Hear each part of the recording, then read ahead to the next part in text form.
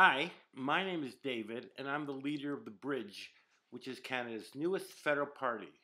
I'm especially glad that you took the time to talk about matters that are important to you because the Bridge Party is really a party about you.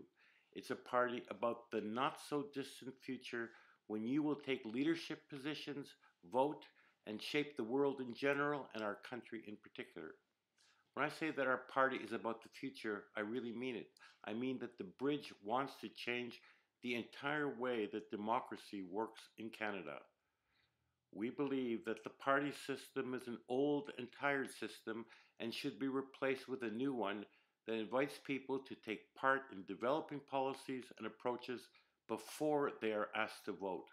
We call our system Democracy 3.0, and when it gets going, Canada will become an even better place than it is now.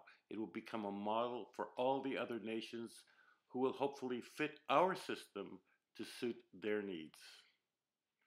Our system has 5 steps to it. In order to help you understand how it works, I want to briefly take you through each of the 5 steps. Okay, step 1. When the bell rings to declare that election season is on, Elections Canada will announce the first candidate to be elected is, say, the Ministry of Immigration. Notice that what I am saying is that in Democracy 3.0, we will not be voting for one party or another. We will not be talking about everything at the same time. Instead, we will be talking about one department and electing one minister. And when that election is over, we will be electing another minister until we are finished electing all 10 or 15 ministries. The first time we do this, it may take a whole year to elect all the ministries. People will, of course, have to keep on working at the same time, but hopefully, many people will find the time to be engaged. Okay, so going back to step 1, Elections Canada announces that we are now about to elect the Ministry of Immigration, and that triggers a big national conversation everywhere in schools and in community centers and in homes. People start thinking about the subject of immigration. They will be thinking about how much they want Canada to grow over the next little while, how many refugees we should invite in, where these refugees will work, where they will go to school, where they will live. Canadians may want to consider learning some of the languages that these refugees speak so as to make them feel more at home when they arrive. Some Canadians, including some younger Canadians, may even want to travel to refugee camps, speak to the refugees directly about what they want and what they expect, tell the rest of the countries about their experiences. Step 2, Canadians will start sending their ideas and opinions and concepts about immigration to a data center which will organize the information and present it online. In step 3, the public conversation and consultation is over. Now, Elections Canada calls for proposals. Let's imagine that there are 4 or 5 teams wanting to run the Ministry of Immigration.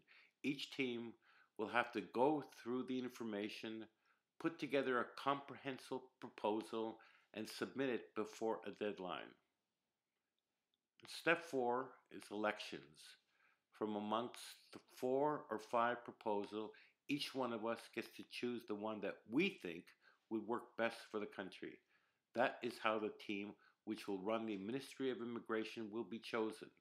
Once we have chosen the Minister of Immigration, we go on to choose the Minister of Industry, who will help young entrepreneurs realize their dreams. Then we'll choose the Ministry of the Environment, who will undoubtedly have to put forward a big plan that would deal with fossil fuels.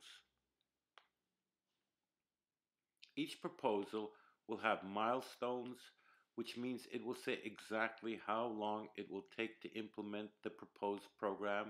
It'll have a budget, meaning exactly how much a program will cost, a list of people, managers, and representatives from all parts of the country who will be part of this or that team.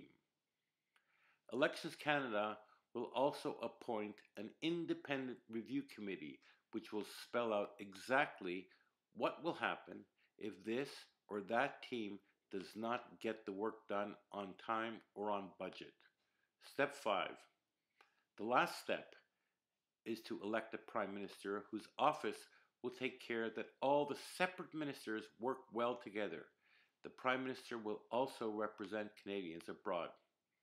This is the brand new system that the Bridge wants to put in place. Our job is to persuade the country that it is better than the system we have in place right now. That is what we believe.